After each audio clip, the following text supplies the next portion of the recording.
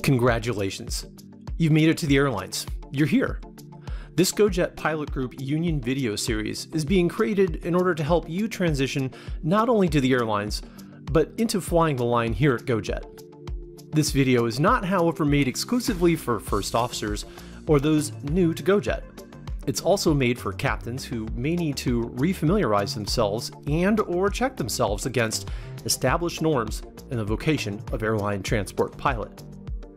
For first-timers just off OE, remember, your OE captain only has a limited amount of time with you. They're busy leaving quality checkmarks in boxes provided by the FAA. They may not have had time to show you or convey the finer details and nuances of flight deck etiquette presented in this video. This video was made to pick up where the SOPs and GOM leave off, and the van ride to the hotel begins.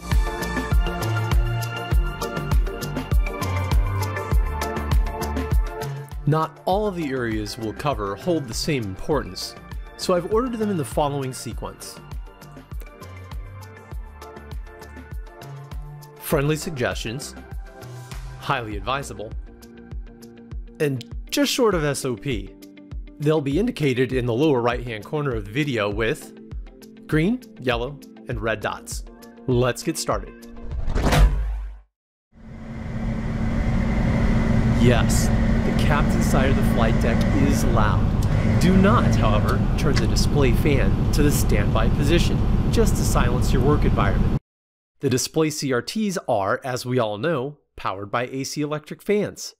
If the display fan is forgotten in the standby position and the aircraft powered down at night, at any time AC power could be re-established, powering the CRTs, but not the fans keeping them cool. This leads to overheating and accelerated deterioration of our CRTs. Instead, turn off the left pack and the recirc fan. The net result is equal: a silent workspace. There is no way of mistaking the right side up orientation of the EFB clip mount. The flange flares congruent with the spring-loaded clip at the top make this obvious where the top is. Also, the inability to orient the clip in any other orientation other than landscape further reinforces this, if it's installed upside down. If you want to flip the chart upside down, hey, no one's stopping you, but you will be returning it to the original and intended upright position before vacating the flight deck.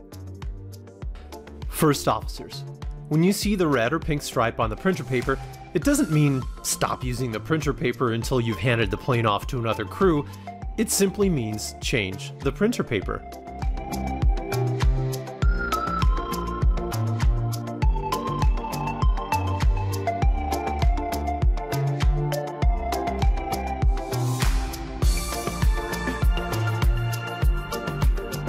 If there's no more printer paper, tell your captain. He'll have maintenance bring more the next time you stop through base.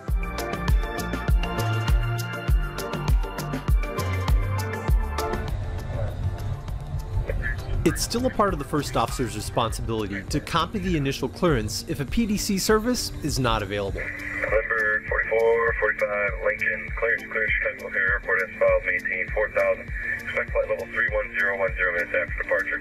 Departure frequency 124.0. Squawk 7022. Please be sure that the captain is there to hear it over the loudspeaker.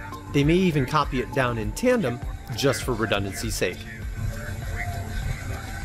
November 4445, we've got correct. Give a call back 5 minutes prior to taxi for center release. This is my personal photo of a Southwest Airlines flight deck flight information sheet. They also take notes on other information pertinent to the flight and post it, so that both pilots can read from it and see it from a distance.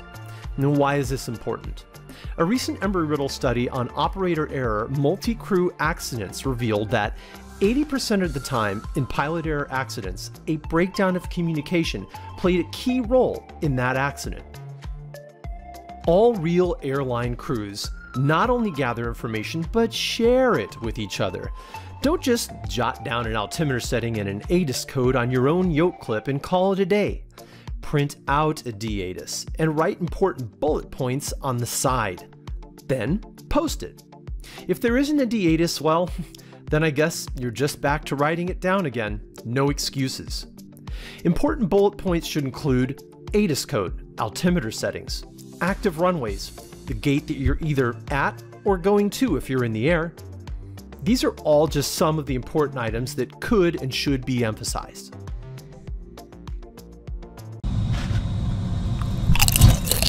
There are two versions of hot miking: gratuitous and subtle. In the end, neither are appreciated. We are no longer in a prop environment. It's actually really quiet.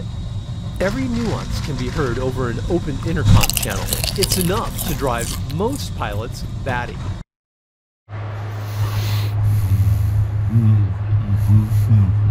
Even during times when nothing's being said, static airflow pickup coming over an open intercom channel can be really annoying.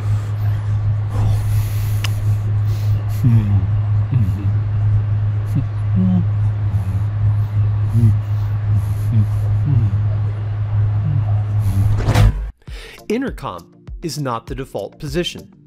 Off is the default position.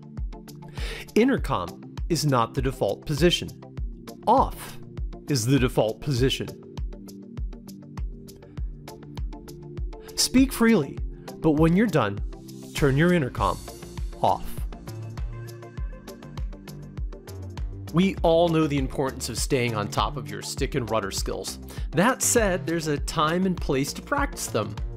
High workload environments like flights under 40 minutes or during segments of rapid altitude, speed, or heading changes is not one of them.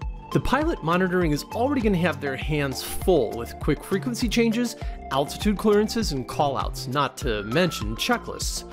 Don't be the source of task saturation. Unload the flight deck and practice your flying skills during more opportune flights or segments. Use the autopilot as a tool, not only for safety, but for sanity. What in the hell is wrong with you, you farting bastard, you icehole? Don't touch the flaps until I tell you to touch the flaps. Who, your parents related before they got married? Anger, aggravation, or just a short temper can affect us all, especially if we're feeling fatigued or overworked. But if you're chronically angry, you better find a way to turn your anger into a gift of motivation. You have the right to harbor anger, but absolutely, under no circumstances, is the unloading of anger at your first officer, or even a flight attendant or gate agent, in any way acceptable. Are you Captain Bit Avoid? If you are, start forgiving yourself. Ask for the forgiveness of others when and where appropriate. And most importantly, reach out to a group or self-help reading before counseling is no longer an option or voluntary.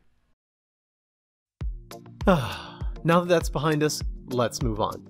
Yup, people, including myself, have been known to touch the screens. Alcohol-based lens cleaners work great cleaning up CRT screens. However, use caution. Other products like the Sanicom and even mainline sanitizing wipes contain antiseptics, which can leave behind heavy streaks and thick films. They can often make the situation worse than it was when it started. And speaking of smudges, summer can leave windshields peppered with bug guts. If you've been out there smashing bugs with the same plane for a few legs, do the next crew a favor and order a bug wash from Ops before vacating the aircraft.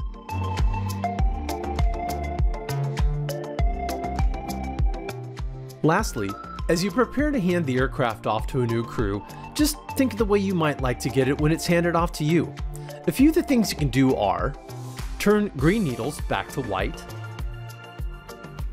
set flap retraction altitude in the MDA,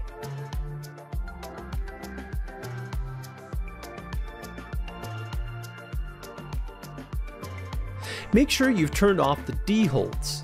If you don't, the navigation for DME won't auto-tune. As you get out of your seat, pop up the back and push it back all the way. It can be tough getting in these little airplanes if you don't. Some people want to see the seat belts hung down in the middle of the seats, so when I do remember and I have the time, I do it. Before leaving the flight deck, look back and throw away any garbage you've left behind. Being a little fatigued at the end of a long day is not a really good excuse, leaving a few things scattered around the flight deck. If you bring it in, you take it out. Finally, if you find that the garbage bag's a little bit more than half full, just tear it off of the armrest, throw it in the entrance, and the cleaners will take it off the ship when they leave. That's it. The Union hopes that you've enjoyed this brief video and are learning not only from this video, but the other videos on trip trading, filing expenses, and bidding using Navtech that we've put together for you. Many more are still to come. I want to thank First Officer Gregory Wood and Zach Moody for helping with the production of this video. Fly safe, and we'll see you on the line.